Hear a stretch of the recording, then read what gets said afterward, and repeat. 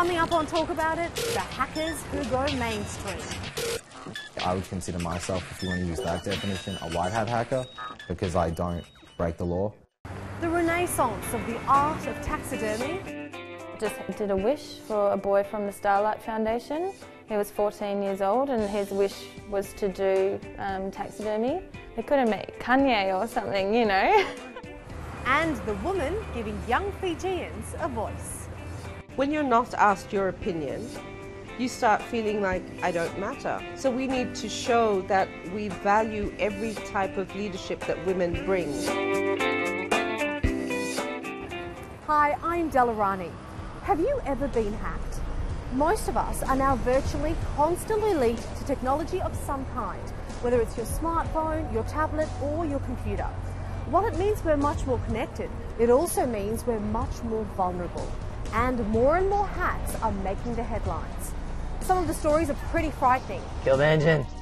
So we're killing the engine right now. It says park says.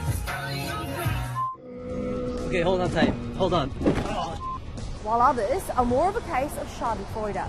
Millions of users of the website Ashley Madison, including Australians, have every reason to be nervous.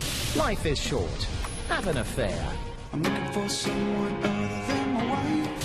The dating site has been hacked. Even governments are targets, with top secret information made public. Relations between China and the United States are under more strain after a massive cyber security breach. Hackers managed to access the records of all American federal government employees dating back 3 decades. While these cases made global headlines, experts say that here in Australia, security breaches are happening every single day. So, are you worried about being hacked? I'm not really worried about getting hacked. I mean, I put all my information on the internet anyways. Absolutely, yeah. I mean, I have all my credit card details and all. I've never been hacked. I suppose I'm a little bit worried. I'm always suspicious when I log on. My friend, she tapped and go at a petrol station and her information was taken from there. You don't want anyone, getting hold of your personal information and then sort of fraudsters come into it. Australia is quite secure in this kind of section, not like in China. On a larger scale, I think it's a problem, but I'm not too worried about it personally. I don't think young people tend to worry about it so much. I think if you're going to use the internet, there's going to be that risk. But some companies are actually asking to be hacked, and they're paying people to do it. Sounds strange? Well, it's all about testing for security flaws and finding the bugs before the bad guys, or the so-called black hat hackers, do. Even companies like Google are paying cash bug bounties to these white hat hackers. But who are they? I guess just like people, hackers come in all shapes and sizes. I would consider myself, if you want to use that definition, a white hat hacker because I don't break the law. My name is Nathaniel Wakeland. I just turned 20. I work as an application security consultant for a fairly large cybersecurity firm based out of the United States. I'll assess an organization's applications. I'll look at what those applications are running, what they do, and I'll look at how to break that existing functionality. An example of that would be creating a link where when you would get a link in your email and you click it and it would transfer money out of your bank account, or vulnerabilities where I can reset your password instead of my password, things like that. I work for companies that span every sector. For the bug bounties, it's all the big names: Twitter, Google, Yahoo, Facebook, PayPal. You can definitely reduce the amount of vulnerabilities in an environment, but they're always going to be there. We're more moving towards people that commit crime and people that don't commit crime. I would venture that a lot of people that are white hats have a little bit of black hat in them, and a lot of people that are black hats who are breaking the law do the right thing sometimes. Most people that are going to break the law are going to break the law anyway. It's not something that, you don't wake up one day once you've gotten a skill set and say, oh shit, let's start committing criminal acts now. IT security is a great place to be, but you can't just start doing this because you want to make money. That's not how it works. It's very much got to be something you're passionate about. You can't go to university and learn the fundamentals of breaking into computer systems. You've got to already know those fundamentals and then pursue things in your own time. I don't think that a university can teach you to do that. You hack to learn, you don't learn to hack. While it may be the case for some that you don't learn to hack in the more traditional sense, these days some universities are prioritising cybersecurity and coming up with new ways to teach it. They say big companies, including banks and even the Defence Department, can't get enough of their graduates. In fact, it's estimated there's currently around 1 million unfilled cybersecurity jobs right around the world. Welcome to everyone to week 2. Who's new this week? I know we've got some new students. University of New South Wales's Richard Buckland has been bucking the trend for a while now. The universities everywhere are basically teaching defence in the absence of thinking about attackers. But he's been doing things differently, supervising Australia's first technical security course for several years. For example, with a house, you could spend a lot of money on your front door and you could think you bought the best front door and you could be so proud of the front door and think it's fantastic, but you might not notice you've left the back door open. It's a bit blurred, or is that my eyes? How does it look to you guys? People come to me and say, can I have the names of your top 5 students? And I say, you can't even have the names of my bottom 5 students. They've all got jobs. So the demand for professionals, cybersecurity professionals, is growing, and I can't see it slowing down or turning around. It's been growing so much that Luke Anderson has been watching on keenly. I've been on the computer since I was about 3 years old. I've been pulling them apart and building them since I was about 11 or 12. After working in security for the startup company freelancer.com, Luke is now lecturing at the University of Sydney, and he's about to shake things up. I was originally teaching a course in first semester that focuses on kind of high-level security concepts like encryption algorithms and how you use them and the basics of security. And it's a very full course, a lot of content, very interesting, but it doesn't actually teach students how computers get hacked into. I went to the university and I said, look, this is a great course, it's really important, but it's not teaching students what they need to actually enter industry. So we're going to be looking at how does a hacker actually break into computer systems? What avenues do they use? What sort of information do they look at? And how you can protect that sort of sensitive information. Then we're going to be looking at how to detect those intrusions and how to stop them. But both lecturers say they're not in the business of equipping students with skills to be used for illegal purposes. Ethics is a very important part of our course, and we talk about, how people end up in jail, why you don't need to be a black hat, and why you're actually a bad person if you do this, why it is a real crime. If people want to learn to do bad things, the internet's out there to teach you how to do bad things. Our job is to teach people how to do good things. If we don't teach it, we'll just produce more hackers.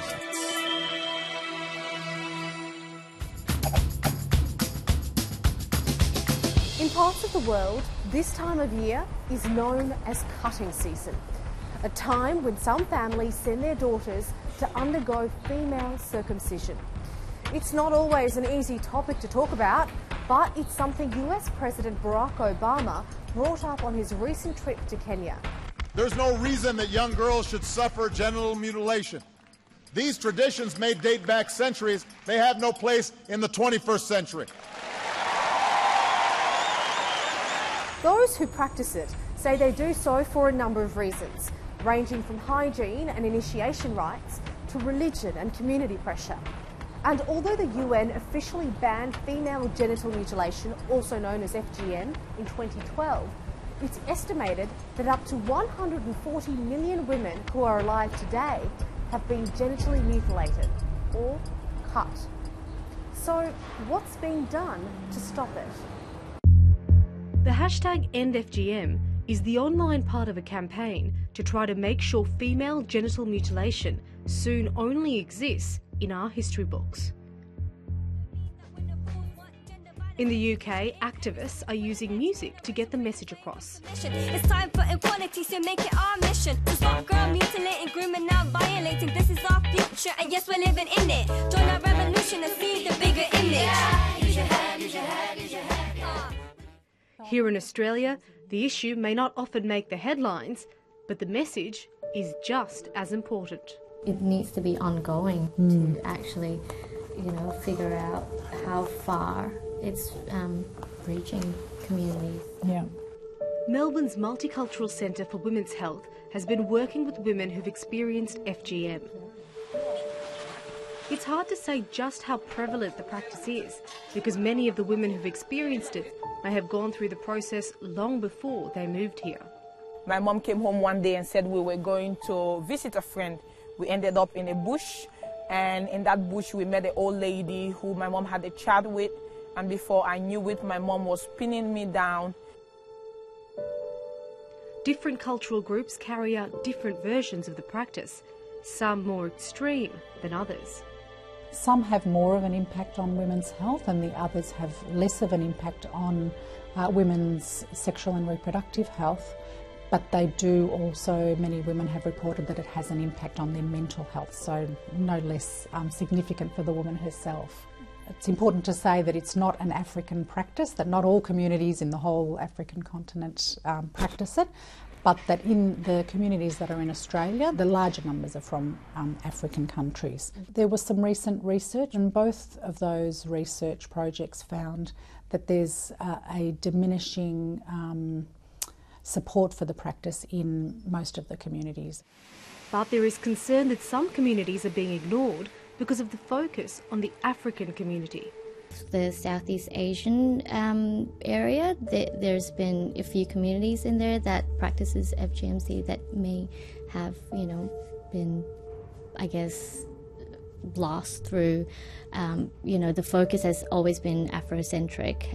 So right now we're trying to develop resources that covers other parts of Asia and even some places in South America as well that practices FGMC. Zubaida is from Singapore, and as a young girl, hearing about her friends being circumcised was relatively normal. You don't really even talk about it. If a community member was, doing it to their daughter, to a newborn baby, then, you would go to their house for a little party, a little feast. That's just what's normally done. But she started questioning just how normal it was when she moved to Australia. My thinking, I guess, got changed. It's a practice that, shouldn't be done anymore. It's very old and very ancient. To help change other people's attitudes, Zubaida now produces educational materials explaining just that, and tailors programs specifically for different communities. The topic of FGMC is quite sensitive for a lot of communities who, don't wish to speak about it openly. So we have to take that into consideration when we're actually developing the resources.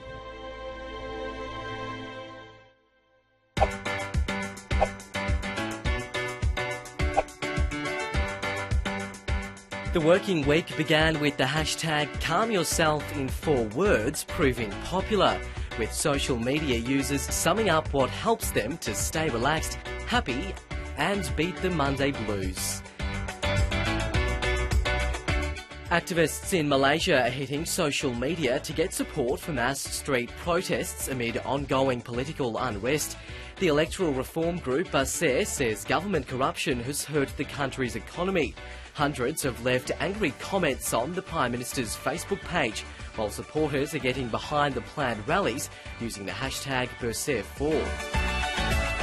Google's move to restructure under a new parent company called Alphabet may have caught much of the tech world by surprise, but it wasn't long before the online jokes began.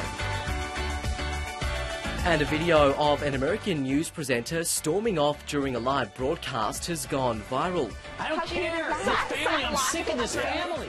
John Brown tweeted his surprise at the strong reaction it got on social media, with the large majority applauding him for refusing to discuss another Kardashian celebrity story.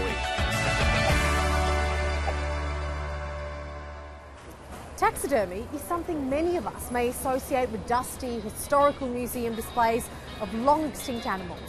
But it seems that it's making a bit of a return.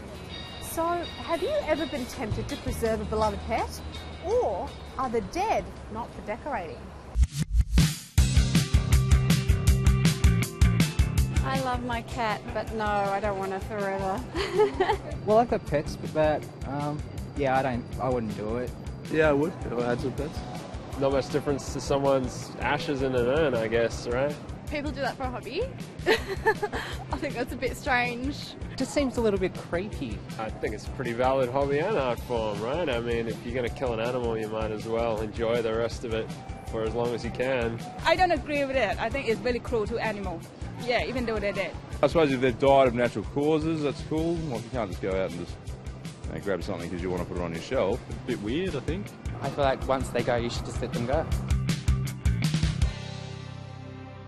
So, taxidermy isn't for everyone. But some young creative people say it's an art form. It's moving away from the big game trophy hunters, like the American dentist who recently killed the famous Zimbabwean lion Cecil and faced a social media storm as a result. So, for the next generation of taxidermists, what's the fascination? So Natalie, you're a taxidermist and we're in your studio here in Melbourne where you run workshops for other people that might be interested in taxidermy. Yeah. How did you get started? What made you interested? Funnily enough, I have a corporate job as well, and I didn't have an artistic outlet at all. So tell me about your journey. Initially I stalked a mentor until he took me on, so I sent him a few hundred emails.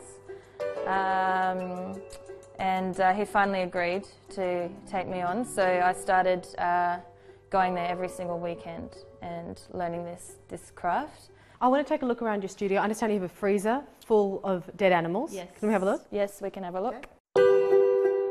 It was a defining moment in my journey as a taxidermist to get my own freezer and to stop utilising the kitchen fridge. I was really fortunate to be donated these little guys recently. A woman heard me on a ABC radio interview, and she had actually had these beautiful painted finches die that morning and was quite distraught, and called me afterwards and reached out and thought that she'd like to donate them to me. So what happens next? First part would always be your skinning. Okay. But there's a lot more involved in taxidermy than skinning. The skinning's the easy part. The putting it back together is the tricky part. Oh wow. Okay, looking forward to finding out more. Yeah. Just come under here. Yep. And so this is your workbench. This is where you do most of the work you do? Yeah. Yep. I've got a few little areas, but this is my new standing workbench. Before we, I guess, get into the process of it, there is a lot of stigma in this industry. What type of... Have you ever received negative feedback about your chosen industry? I wouldn't call it negative feedback. I'd just call it more so death threats. It's more so been people behind a computer screen. Recently in the news, there was the story about the death of Cecil the lion in Zimbabwe. Yeah. Has that at all made a difference in your industry? No, not with me. I think because my focus is very much education based. It's very much about, you know, trying to showcase the beauty of this industry and making it a little bit more accessible for people. But certainly it has been a very large debate, and perhaps other taxidermists who more so work in with big game and things like that may have come under attack. So can you talk me through the process? Yeah, so initially what you would do with a piece after you've taken it out of the freezer, I let it thaw just a little bit before I start working on it, and then you would proceed to skin your piece. For example, I'm working on a little bird at the moment, so I would take his little body that I have skun, and then we need to... So this is a skinned bird, is it? Yep, this is his little torso and his little neck. So you then need to recreate this anatomy. You can't have anything inside your piece that can deteriorate. And then the most common thing that people put in taxidermy in Australia is something called polyurethane. We would take this little bird body and we would draw that, and then I would then hand carve that and replace that anatomy. And then for your skeletal structure, because you need to replace all of that, we would use wires and cotton wool. Tell me a bit about your students, because I understand you run classes and there's been a huge amount of demand. What do you think's behind that? So I think people have really wanted to engage in this art and just didn't have any access to it. It's just been, I think, interesting for me, the demographic that's shown up. It's been mainly females, 90% are females. So Terry and Liz, what made the both of you interested in taxidermy? I first got into it, thinking that it was something creative that I could do, given that I don't have an ounce of artistic ability. Was it the same for you, Liz? I was looking for a hobby, I suppose, or something to take up that was something crafty. I've been looking for something to do, and it sort of just ticked all the boxes for me. So in the class you both learned how to stuff a mouse, but would either of you ever actually stuff an animal that you were close to, a pet, for example? Yeah. yeah, I'm actually looking forward, sort of, when my pet dies, my dog. Yeah, I'd like to get her stuffed. Should look amazing.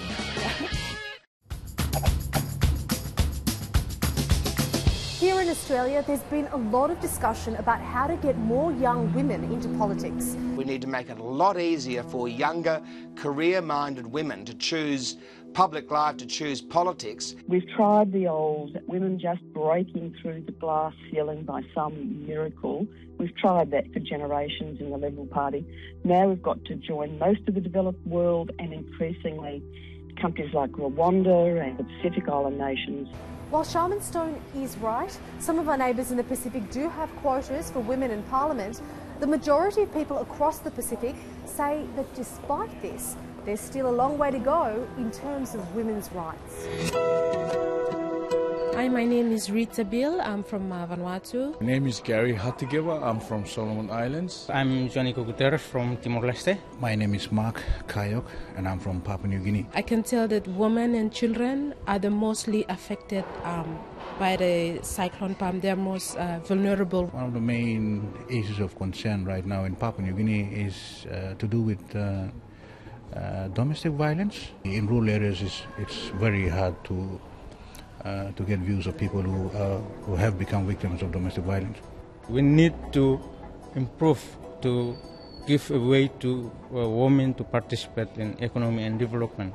It's about time where men also support women issues and advocate more. Fiji is another Pacific country where women struggle to have their voices heard. It's a patriarchal society, which means females are often marginalised when it comes to decision making. But one woman, armed with a radio station that fits into a suitcase, is trying to change that.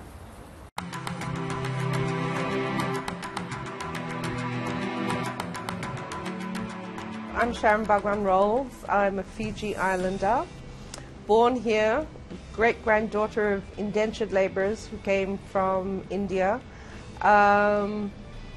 Product of some mixed blood as well as along the way. I'm also a mother, and I am very passionate about the work I do at Femlink Pacific, which gives me an opportunity to work in media, which is my chosen profession, but also for the advocacy of women's rights.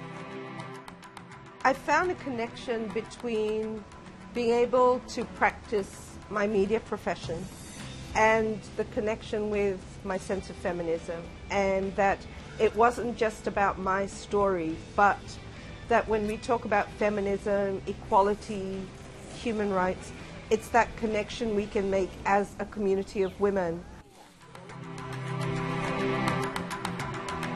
Fiji is a patriarchal society, and if you look at all our governance structures, traditional, local, even parliamentary, at the political level, we haven't seen any change in addressing the gaps in decision making. I often say that one of the reasons women aren't featured enough in the news is we're not equal when it comes to leadership, whether it's in the government systems as permanent secretaries or high-level decision makers of government, or within the parliaments or in the governance structures where one would be quoted. So that's where we're not making the news. So this is Femlink Pacific's suitcase radio kit. And so it literally is in the suitcase. So you have the main console, you've got a gooseneck mic, It comes with 2 CD players and 2 portable tape recorders. So the operating panel is really important for us because we have been working with women with disabilities. It's also been important to have the technology that's appropriate. On Fem Talk 89 FM, coming to you live from Nandi, where we just completed Amplifying Pacific Voices. What happens over time, as we've found, is that when you're not asked your opinion, you start feeling like, I don't matter. You start undervaluing yourself. So we need to show that we value every type of leadership that women bring.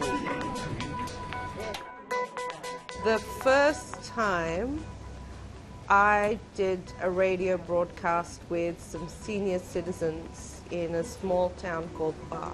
We were packing up the suitcase kit and there were 2 women sitting there. They would be in their 70s. And they spoke to me in Hindi saying, you know, all our lives we've listened to radio coming out of Suva. But you, 1, you've brought radio to us. 2, we've heard our voice because we pre-produced the programs. And 3, we had a chance to sing on the radio. So that was, I cried afterwards. I'd never cried after doing any of my television or radio work, you know, in the years prior to this. And that was, to me, that's the impact that I carry. And that's it for Talk About It this week.